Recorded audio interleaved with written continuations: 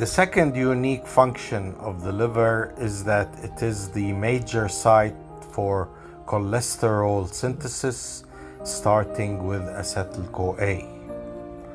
The liver can ultimately determine how much cholesterol is produced in the body. The outcome of cholesterol production by the liver will have two other important effects. The first one is that the liver output of cholesterol will ultimately determine the plasma levels of cholesterol.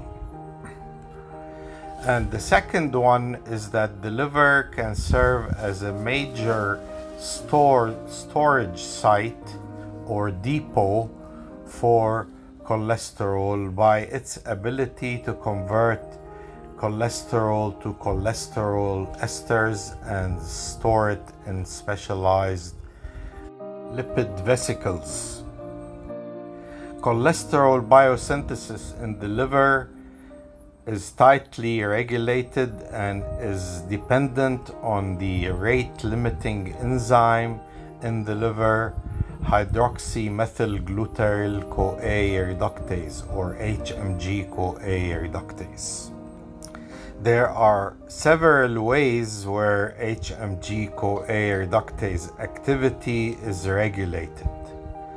The first one is that cholesterol can inhibit this enzyme directly as a feedback inhibitor.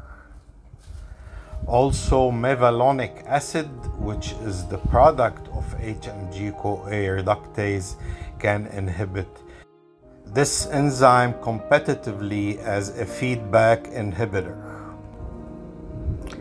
A second way cholesterol can regulate the activity of HMG CoA reductase is that the concentration of cytosolic cholesterol inside hepatocytes can regulate the gene expression of HMG CoA reductase in the liver. High concentrations of intracellular cholesterol will downregulate the gene expression of HMG CoA reductase, and conversely, low intracellular cholesterol will upregulate the gene expression of HMG CoA reductase. A third regulatory mechanism of HMG CoA reductase in the liver involves the hormones insulin and glucagon. Insulin can promote the dephosphorylation of HMG CoA reductase through stimulating a phosphoprotein phosphatase. The outcome of this covalent modification is to activate the enzyme. On the other hand, glucagon can promote the phosphorylation of HMG CoA reductase and consequently inhibit the enzyme. HMG CoA reductase can be specifically covalently modified or phosphorylated by the protein kinase AMP kinase, and that also results in the inhibition of the enzyme. In addition to cholesterol being able to regulate the gene expression of HMG CoA reductase, high intracellular cholesterol can regulate the degradation of HMG CoA reductase in hepatocytes. High intracellular cholesterol concentrations will promote the ubiquitination of HMG CoA reductase, which is an important signal to send HMG CoA reductase to the proteasome, where it will be degraded, and as such it will be removed from the cytoplasm of hepatocytes, resulting in decreased cholesterol biosynthesis. As mentioned before, ultimately the amount of free intracellular cholesterol will determine the amount of plasma cholesterol.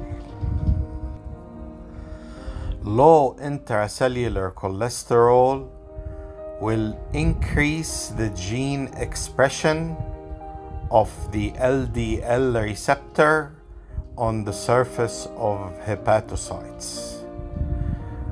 When there are more LDL receptors on the surface of hepatocytes, more LDL particles can be endocytosed from the plasma, thus reducing their concentration and eventually reducing the total amount of plasma cholesterol. In fact, this is the therapeutic strategy behind the use of statins to reduce plasma cholesterol. The inhibition of HMG CoA reductase by statin results in a decrease in intracellular cholesterol concentration, which in turn results in an increase in the gene expression of the LDL receptor. More LDL receptors on the surface of hepatocytes will endocytose more LDL from plasma and thus reduce plasma cholesterol. The third important function of the liver in terms of cholesterol storage is that it has an enzyme abbreviated ACAT, acyl-CoA cholesterol acyl transferase, which is the enzyme responsible for converting free cholesterol into cholesterol esters.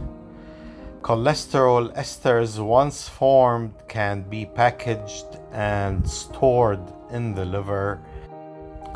By esterifying cholesterol and packaging it in special storage vesicles, ACAT can contribute to the reduction of free intracellular cholesterol within the liver. Stored cholesterol esters in the liver can be later used for the liver's own metabolism, such as the synthesis of bile salts.